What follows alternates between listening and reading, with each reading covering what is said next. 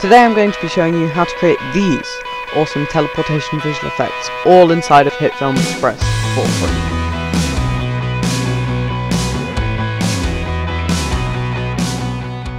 What you're going to want to do is download the Spell Hits pack from Action VFX. It's a free pack, it's really good. There'll be a link in the description, and you'll also want to download some like dust and debris elements. I'll also put a link in the description for Production Crate or Footage Crate, I forget which one it's called, which also has a whole bunch of really cool visual effects and stock footage.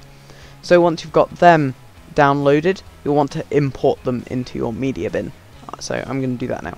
I imported all of the spell hits, so now I'm going to import the dusty impacts. Okay, so once you've done that, you'll want to right click on your footage and press make composite shot.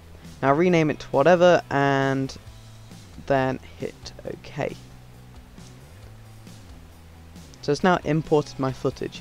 When you're recording your footage, you want to make sure that you have your like jump as you start to teleport, and then you want to run to your next location or walk or take any other safe means of transport to your next location. Then you want to do some form of jump or any other way that you're showing that you have teleported. So I'm doing mine through like a jump. So I jump and then I teleport, and then I move on to the next location, then I do that again, and then I run back over, then I jump again, and then I keep doing that, then I return back to the camera. I'm going to mute my footage. So once you've imported your footage, you probably don't want to have you running across your scene getting to your next location. So what you're going to want to do is find the point where you jump, and so mine's just there. I'm going to use the slice tool to cut there. Now I'm going to scrub through and find the bit where I sort of jump into my next location. And I'm now going to delete this chunk that was in the middle. Drag the clips together, so now it goes from me being there to me being over at the back. Then I'm going to do the same with this clip.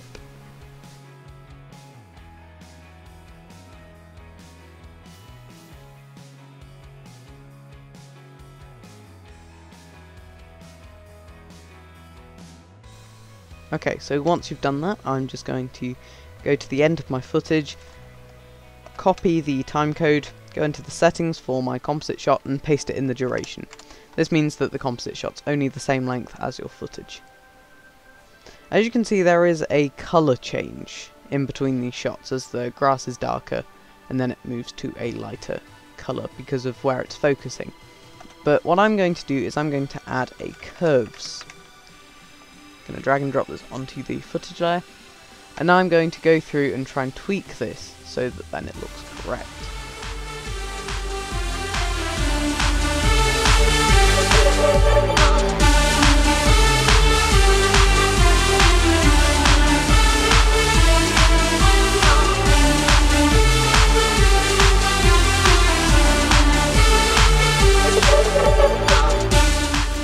Spend as much time as you need to try and correct this. Then copy and paste the curve onto all of the other footage layers that require it.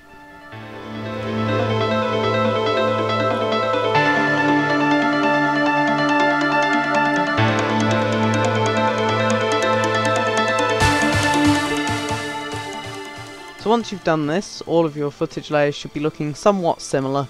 If there is slight differences, it really doesn't matter for what we're going for here.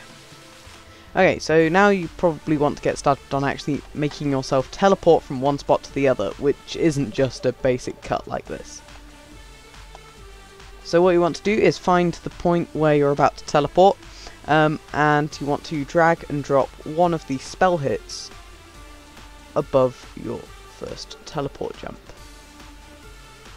I found that turning off snapping, which is the small magnet in the bottom corner, I turned off snapping and then I could more easily just move the footage along. I right click on it and press its blend mode to screen, which removes the black. Then I dragged it over myself. I then scaled up the footage as I was quite close to the camera.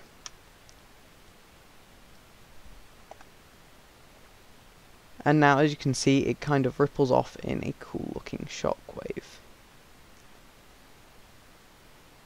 You can add all sorts of other effects as well, if you want to.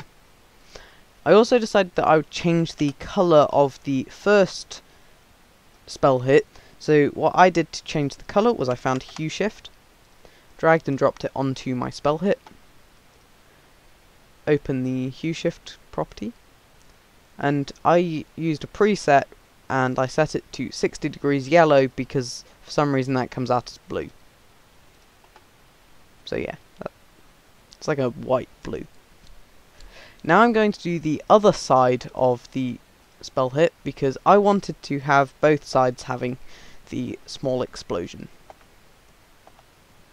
So then I found another spell hit that was fairly similar. I found that spell hit number 2 worked quite well. Set its blend mode to screen once again. I accidentally placed that below the footage there.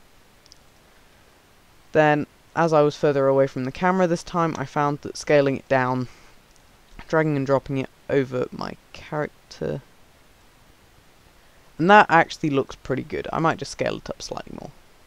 So now you have a quick teleportation effect. However, it still doesn't look like you've actually not destroyed anything, but if you were to do something like this, you'd probably kick up some dirt and some dust. So that's where your bullet hits or your impacts or your dust explosions, they will come in at this point. Because at the moment it's just I disappear from there and I appear over there. So I decided that I'd have my dusty explosions coming from the second one. So I then drag and drop my footage in behind the back one, the back layer, which is this one, and then I set its blend mode to screen. Then I dragged it and I repositioned it. So now you've kind of got like a dust explosion when you teleport across. I have to tweak when it comes in. So as you can see, you now have some dust that flies off after you teleport. You want to duplicate this effect for all of the other teleportations, so I'm going to do that now.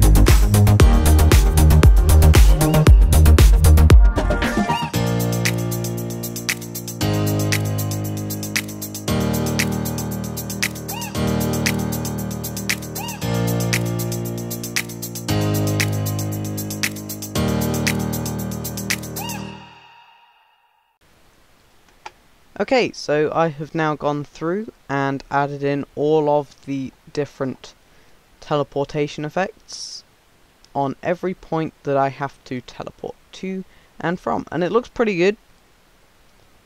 Something that I think is missing is some camera shake. Create a new grade layer. And I'm now going to add the camera shake. It's just called shake. Drag and drop shake onto the grey layer. Now in controls, I'm going to set its amount down to 15, smoothness to 2, and speed to 1. This is just giving a nice subtle camera shake. Just remember also to keep saving your work. And at the point where I first teleport, I am right next to the camera, so that would make the camera shake as well. So I set a keyframe before I do my teleportation at 15, then I move to the height of my teleportation and set it to something like 155 or something. That'll make it go absolutely crazy. Then I move on a few more frames and set it back down to 15. Then I also remember that I appear right next to the camera right at the end, so I set another keyframe just before, then move along to the height of when I appear at the camera,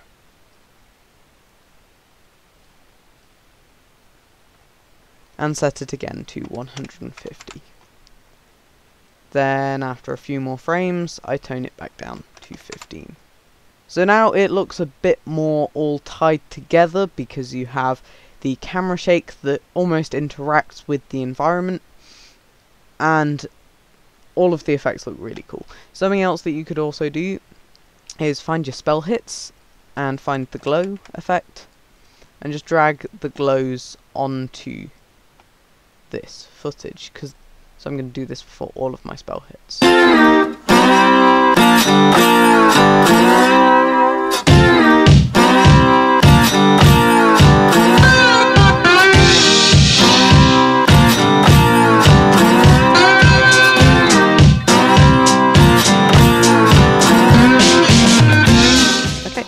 So now I've added all of my glows in, it's time to save your work again and export your clip. I hope you enjoyed this tutorial. If you did, then please leave a like and subscribe. Keep watching. See you in the next one. Goodbye.